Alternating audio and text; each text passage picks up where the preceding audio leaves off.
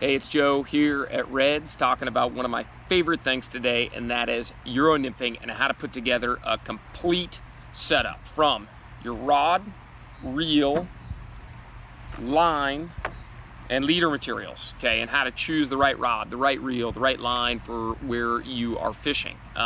One, Euro nymphing is super fun. It's not just about catching more fish.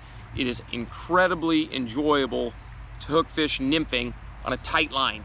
It's you're ticking the bottom, fly's coming through, it feels just right, and then wham, you feel that fish pick it up. You're immediately tight right to your reel. There's nothing sloppy about it. It's extremely intentional. There's a reason so many of us are addicted to it, and it's not just about catching more fish, although it can be productive. I do it because it's very enjoyable and fun.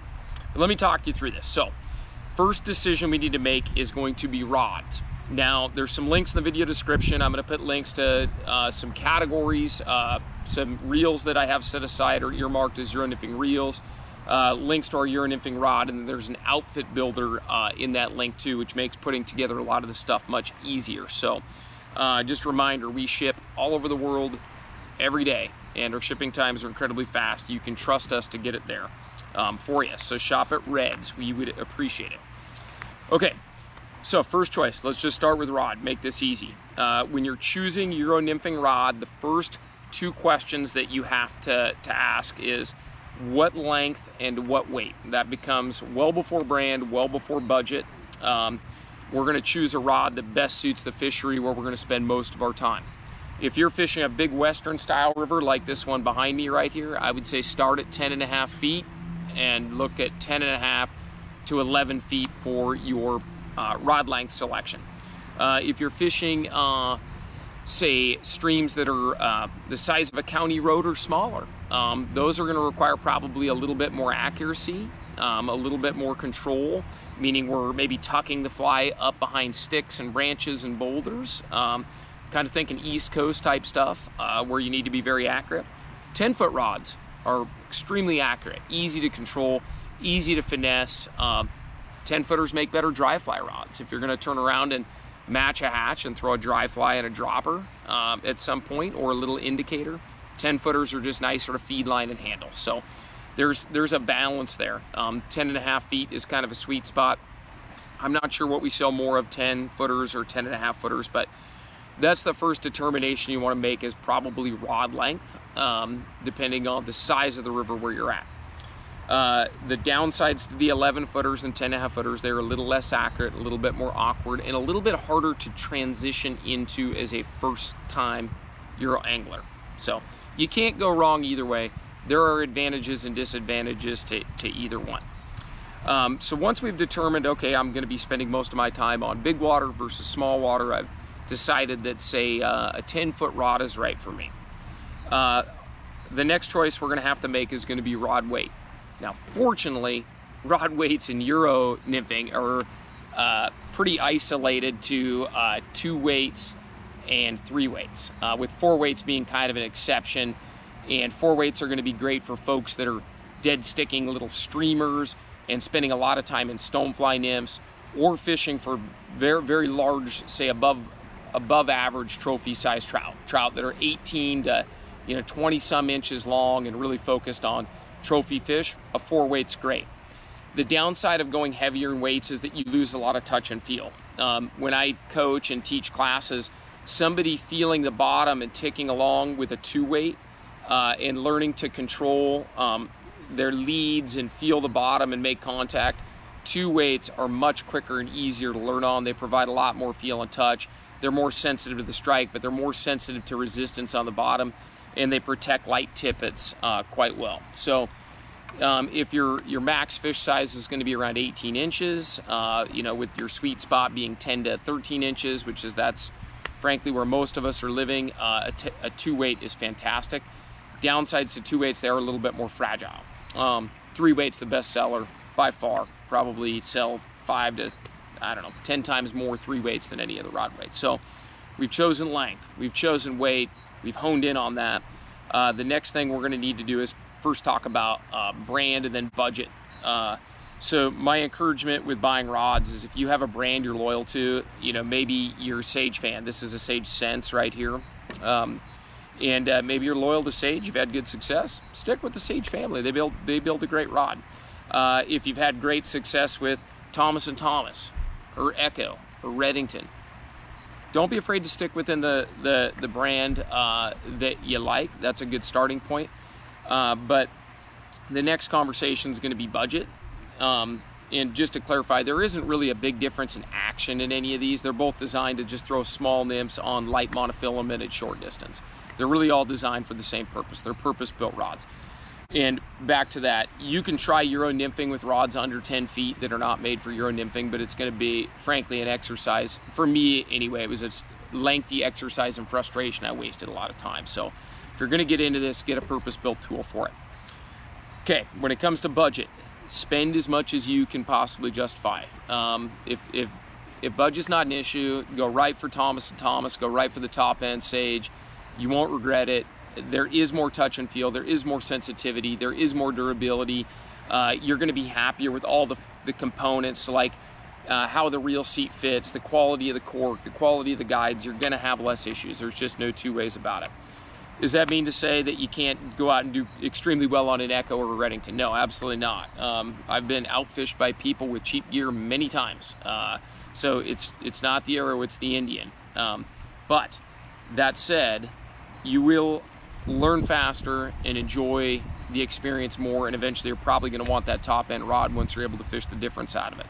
I myself, I'm sticking with TNT and Sage for most of my personal fishing. I'm happy to test all the different rods and all the gear, and they're great rods, man, but if I got a day off and I'm not doing any gear testing, I'm fishing the TNT or the Sage. It's going to be either of those products. So once we've kind of gotten into brand, we've gotten into rod length, weight, we've got all that solved, we've made the decision we're going to go with a certain rod. The next thing we're going to do, especially if you use the outfit builder in the video description, it'll take you right through this, we're going to have to choose a reel. And I brought out like 4 options on reels, not just to talk to you about specific models, which I'll mention a couple of them, but you have several different directions you can go. One is you can go for something purpose-built like the Sage ESN reel right there. It has adjustable and movable weights so that I can get the balance of my setup absolutely perfect. For rods 10.5 and 11 feet, you're probably going to need or want a purpose-built reel like the Sage ESN or the Redington Tilt, and there are a couple of others that you can find by clicking Euro reels in the video description. Okay, so you can get a purpose-built reel. They have adjustable weights. They have a full frame design so that you don't get the monofilament leaders, if you're running long leaders, getting caught and slipping between the reel and the spool. So those are great choices. So just to expand your options, you have a couple of other choices here. If you have a rod where you can add weights to the rod, you could probably get away with just using a real classy large arbor reel like this Lamson Speedster. On this rod is called the Shadow X from Echo. I've got a weight in there, and so I can make that rod weight, I can weight the rod there and achieve balance. Now, why is balance important? If I'm having to put upward force to keep the tip of that rod up like that right there as my drift approaches me, I'm not going to have the same sensitivity. You could just imagine if this were balanced perfectly on my finger, even the tiniest tap out here, I'm going to be able to feel. And so balance really is important. I didn't realize how critical it was until I actually got, I would say, good and proficient at Euro nymphing. At first, I was a little dismissive. Okay, so that's another option. We'll talk about lines here in just a second, and that's where this reel will enter. You can put this Lamson Lightspeed and the Speedster in the same category. When buying a traditional reel for a Euro nymphing rod, you want a 5-weight size reel even for your 2 or 3 weight Euro rod, okay? So we've either chosen one of two things. One, a large arbor, lightweight reel, because we can put weight in the back end of the rod, or if you have an ultralight 10-foot 2-weight like the Sage 10-foot 2-weights, you can get those to balance pretty reasonably with just a 5-weight reel. Works pretty good. I don't know how many ounces they are. I generally, I don't know how many ounces they are. You can look all that up and kind of dweeb out and check all that if you'd like. I just know that they will balance reasonably well. So we've got a reel chosen. Okay, so we decided, hey, we've got this rod, we've got this reel. Now there's some bunch of different directions you can go on lines, right? And I want you to make a good choice here. Just understand there are pros and cons to all this different stuff. There isn't like one line that's going to magically make you a better fisherman, but there are some that employ or allow for a little bit more versatility. I'm going to start with the most basic of setups, okay? And if this is going to be a dedicated Euro nymphing rig, the Rio Phipps Euro nymphing line is our best seller. It's essentially just a super skinny fly line, and it's an 80-foot line, and I'm just going to hold that up there. You can just take my word for it. It's super skinny, but it has those orange loops. There's welded loops on each end, meaning you can just loop the loop connected onto your backing. You can loop the loop connected onto your leader. Very easy to cast, very easy to handle. It's light enough and stiff enough to achieve good presentation. It's a really easy choice. Real simple way to go. Okay, the next one is going to be the Scientific Anglers Mastery Series Competition Nymph. I've used this line a lot. I like it. What's great about this, it seems to be, it's probably rated as the same diameter, but I swear it's a little bit skinnier than the Phipps line. And it seems to be a little bit stiffer. The downside of this is there are no welded loops on the end. So unless you're proficient with building knots, using Albright knots, or building your own welded loops and things, this line is a little bit more of a specialty line for competitive anglers, or I would say advanced anglers. I like both lines. They have pros and cons. You're not really going to go wrong either way. The next line is going to be, this is going to be the line that I go with the next time I set up a reel when these lines are worn out, which might take probably not much longer. Looking at this one right here is pretty filthy, but is the Rio Technical Euro Nymph. And what this line is it's super stiff. It's built on a monofilament core, and it has, you can't really see it in there. You can take my word for it, and I'll do a separate review later on when I get out and fish it. But it's super slick, and it has a built-in leader that you can then modify. So there's no knots where the yellow fly line portion transitions into the orange leader. There's no knots, which is super handy, so that you never have a knot sliding through your guide, which is really nice, especially with landing fish on ultralight tippet. You don't want knots catching in the guides as the fish makes a surge away from the net, for instance. So Rio Technical Euro Nymph, that's probably the one I'm going to buy next. There really isn't a downside to that. It's just a newer line. I haven't had an opportunity to personally field test it at this point, but it sounds pretty awesome to me. So we're getting closer to making a determination on the line. One of those jumps out at you.